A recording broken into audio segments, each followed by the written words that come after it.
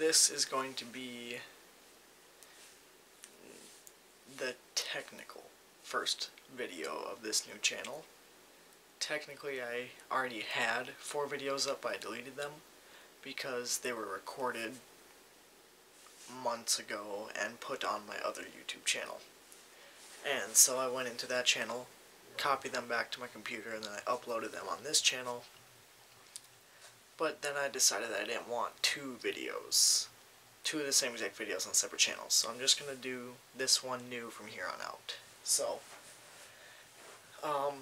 as the title suggests, this is going to be a video on camping gear that I'm going to bring on an upcoming camping trip. It's not really to any special place. It's just some patch of state forest here in Minnesota.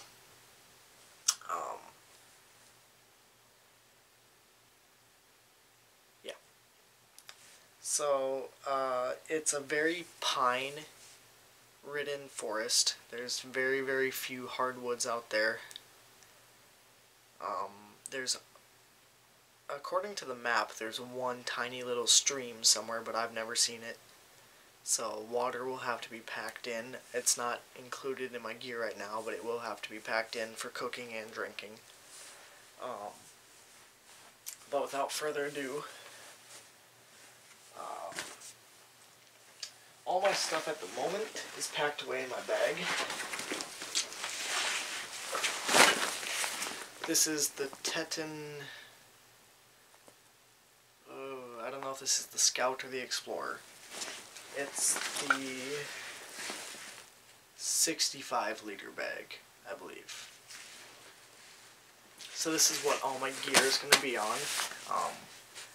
Kind of do a little rundown on it in a moment. But everything that I'm bringing in is in here except for a few select items that I've been using around the house and everything. Like this winter, a few weeks ago, was kind of brutal, so I was using my Schmog as a face mask, because I don't actually own a ski mask or anything. This is my Swiss Army knife. I made a lanyard for it with 2 carabiners. It clips to my belt, as well as my ferro rod. Did the same exact thing with that. Bright orange reflective paracord. So if I lose that, I really have an issue. My gloves. These are leather Wells Lamont winter gloves. I believe they're fleece lined. They're very warm gloves, so I enjoy those. I have a pair of foam insulated gloves in those totes there. That's the rest of my camping gear that I'm not bringing, and those would be more of like my summer gloves. I'll have my belt knife. This is a Gerber Prodigy, and it's the Walmart version, which is the only version of the Gerber Prodigy with a I got a new camping watch that I haven't used all too much. Been wearing it at work mainly. It can tell me the temperature, forecast kind of stuff. It says it has a compass, but I won't be trusting that compass. It tells the time, obviously.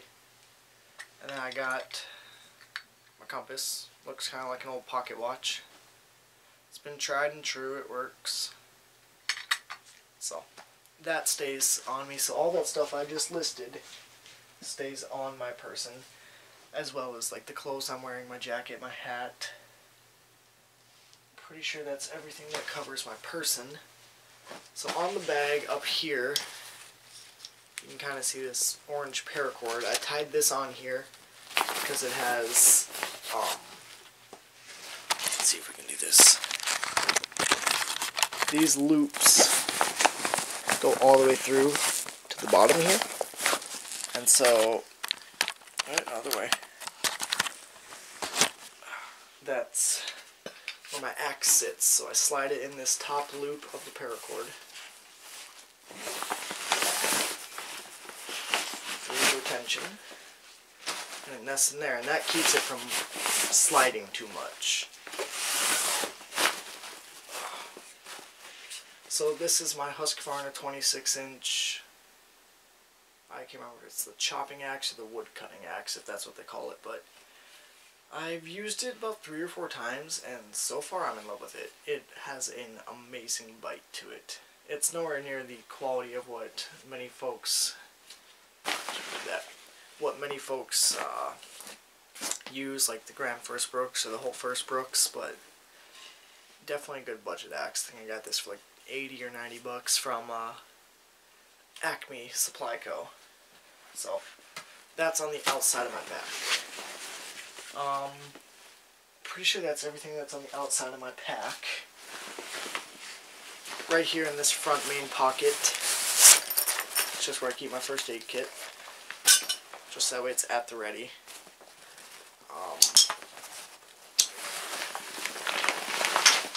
This top folds over, and it has a zipper up here. And I think the only thing I keep in here is a pair of vice grips, for which I'll get into in just a moment, as to why I have them. So it's got 2 cinch straps, or 2 drawstring straps. Sorry, I'm out of frame here. So, first one, second one, and right away on top, I have my camping plate, which I'm not always going to bring this, but the next time me and my buddy go out, I'm going to bring it to test it, and that's where these come into play. Kind of like a hillbilly frying pan. I believe I learned that from Dave Canterbury on YouTube. There is one more thing that would go on the outside of my pack, and that is just a cheapo metal thermos, single-walled, that was silver with a random emblem on it, or a random logo. Took sandpaper all the way around it to sand it down. I took some heat-resistant black paint and painted it so I can boil in it, and so it doesn't just look like a big scratched up piece of metal. So this would be on the outside of my pack as well. Next up in the bag will be my cook pot. This I got from selfrelianceoutfitters.com. And this is what I will boil my water, cook my food in, and on my trips, what I'll carry my food in. It's just going to sit right on the inside of here since, I mean, it takes up no more space than the pot, so. That's got the hanger and butterfly handles for easier pouring, so. Tried this thing out so far and I love it.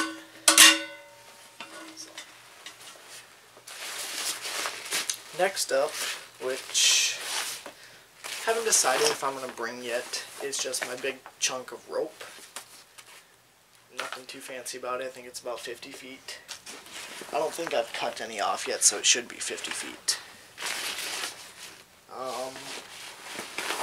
All the way against the back is my homemade mewing pad. I made it out of some foam mesh and duct tape. And it's a pocket that carries my grill. And I'm going to be getting a new grill. I believe it's on the way, or it's already here. A friend, actually my girlfriend, got it for me. And so that's going to be taking the place of that one, because it's an actual mesh grill. So instead of just having lines running like this, it's got them running this way as well, so less things will slip through. Then the biggest item in my pack is my sleeping pad. This is a Venture Forth sleeping pad. It's a self-inflating sleeping pad. It narrows towards the feet, so it folds up a little bit smaller. Still out of frame here, sorry about that. I gotta find a better place to do this, maybe outside when it's not snowing.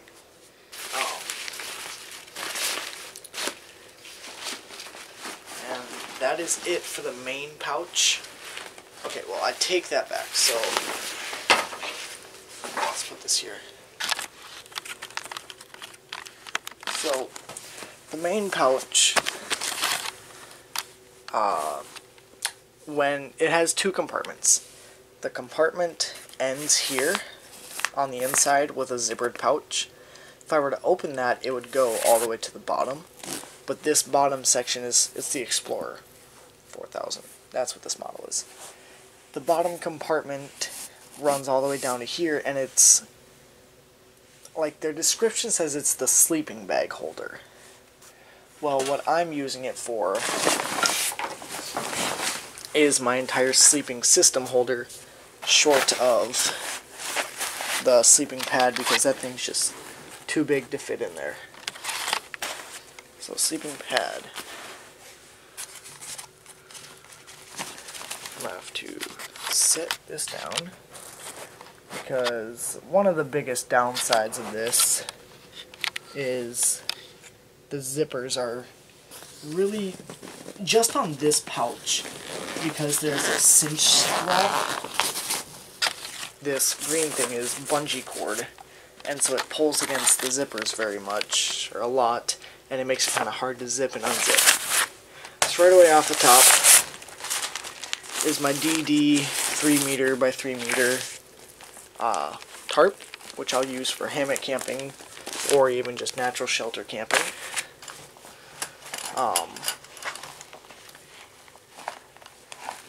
Let's see. What am I caught on? Inside of a hat I got from survivalboxes.com, which is why I'm using this hat, because it's a really cheap, crappy hat, is 8 heavy-duty tent stakes, because I'm only going to have these with me for winter. For summer and everything, I'll use the ones that come in there, but winter when the ground's frozen still, I need something a little bit bigger so I can hit them into the ground, because the ones in there are like your standard tent stakes that bend. Then I have my compact sleeping bag. This thing's rated for, I believe, 50 or 60 degrees. 15 degrees Celsius, which I think is around 60 degrees, is what it said. It's really small, compact-wise, and it's pretty narrow, but for me, I'm a small dude, so it works. And I believe lastly, no, there's 2 more things. I have my hammock. I got it from Fleet Farm, actually. I think it was like $30 on sale. Plus, since I work there, I have a discount, so I got it for a little bit cheaper. And I love this thing so far. It's great. I haven't slept in it, but I've set it up a few times out by the fire. Bag's getting a little bit dirty, but set it up a few times, and I love it so far. And the last thing in my sleeping area, which I'm not really sure why I have in the sleeping area, I'm trying to do this one-handed.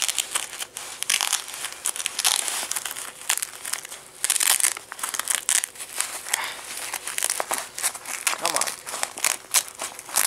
Aha. There we go. Is, one moment, folks,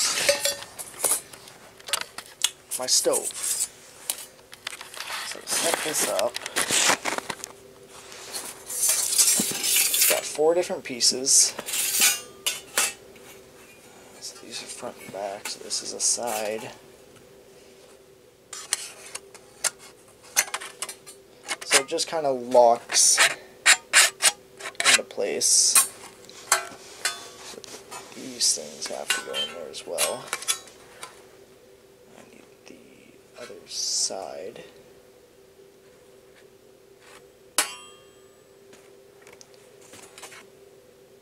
Other side goes over here. So I never said I was smart, folks. Okay, so this side's in there. Sides in there, and this one, oops, that's too high, slides over the top. My room is very dark, so if you guys are having trouble seeing on the camera, I'm having trouble seeing in real life as well. That, and it's a really cheap camera. So that's just my little twig stove, and it came with this little bowl, but the bowl doesn't really fit on top there very nicely. It's still got some wobble to it, so that'd be something that we'd have to fine-tune.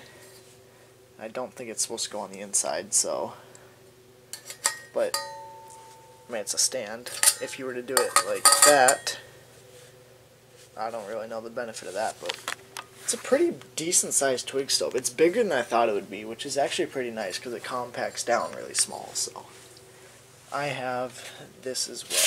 Oh crap, which one can I pick up? This one, maybe? Yes. Okay, so I'll dismantle that once I'm done with this video. So that's everything for the main pouches. Now let's just off to the side pouches, which just has a few things in them. So this one should just have 3 things. It's got my Mora Cans Bowl, which is my thinner, more delicate task knife.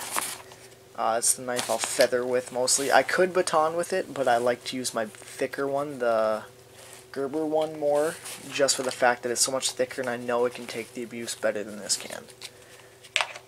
This one I've had for a little over a year or so.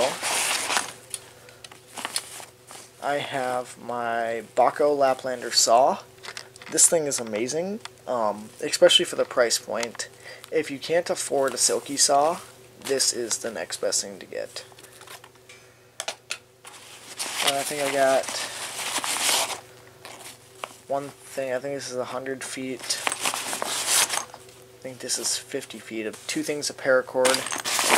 I have a lot of paracord and rope and stuff because I am a rope nut and I hate running out of it. So this one's just kind of like my random pouch up here. I have a char cloth tin, which I won't take this camping. It's just somewhere I've been storing it. I have a flashlight. It's a 3-mode.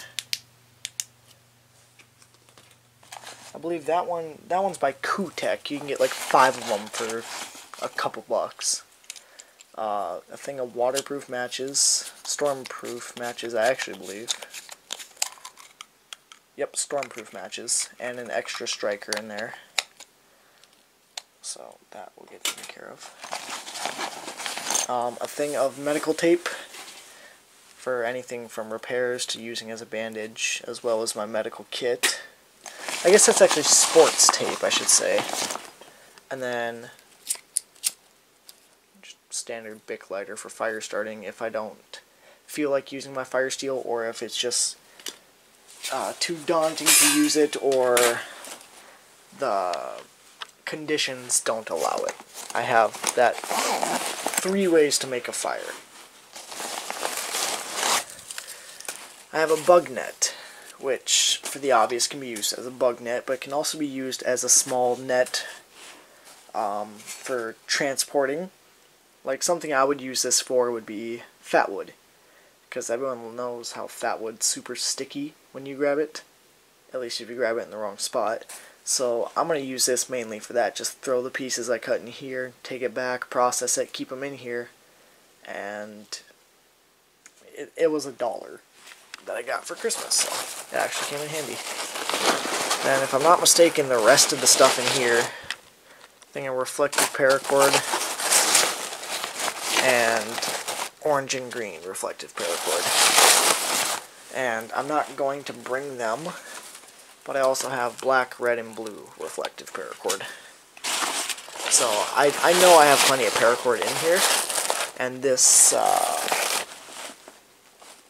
where did it go? This cheapo orange stuff here will be what I'd use for a ridgeline for my tarp if I don't bring the big roll of rope. So that is everything that I would bring out camping. I guess I should say everything I bring out camping. That is the most I would bring out camping. I will definitely slim down on this stuff because I have a lot of redundancies, like this bowl, for instance, that came with the stove. I don't need this bowl if I'm bringing my other camping plate or hillbilly skillet or my camp pot. It's just no room, and it'll make this thing pack down flatter. And if I'm bringing the camp pot, I don't really need the bowl, or vice versa. Granted, boiling water in that thing there, the little skillet, would be a lot more difficult than this, but it can be done. I can always make a plate out there with a piece of wood. So I'm not too worried about it. I've eaten food straight off the dirt, so I'm not really too worried about what I'm eating off of. Unless it's dung, then I'm not too fond of it. But one more thing about the backpack, down in this bottom pouch is a rain fly. Just drapes over the top of it if it starts to rain. I'm not going to pull it out because it's kind of a pain to pull out and put back, but that is all of my camping gear. If you feel there's anything I missed, please comment, let me know, tell me what you think. And next time I head out camping or out to the woods, I'll be sure to take the videos.